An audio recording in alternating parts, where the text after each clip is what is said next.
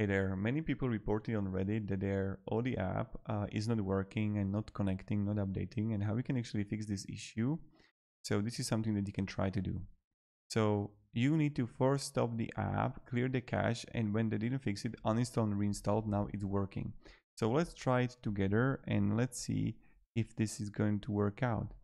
So here you're gonna have the go to settings.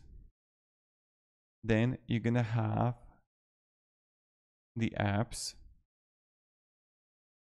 When you're gonna find your Audi app. I'm going to choose like whatever I have here, like the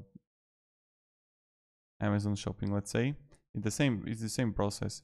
So here you're gonna have the storage, and here you want to clear cache and clear data. Press those two things. So first clear cache, clear data, yes.